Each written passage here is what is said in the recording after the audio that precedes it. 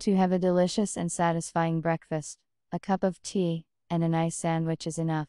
But in order for breakfast to be also useful, I offer you a recipe for making pancakes from zucchini with mushrooms. 1. Wash the zucchini. Remove all unnecessary. If the squash has a tough skin, it is better to remove it.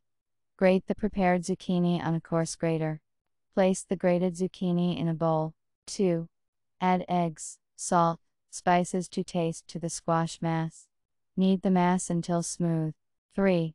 Cut champignons or other mushrooms into small pieces.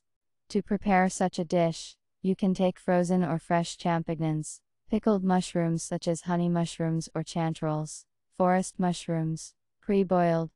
Add a few spoonfuls of flour to the mass. Knead the pancake batter. 4.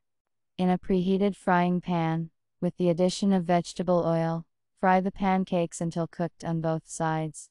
For one pancake there are 2 tablespoons of pancake mass.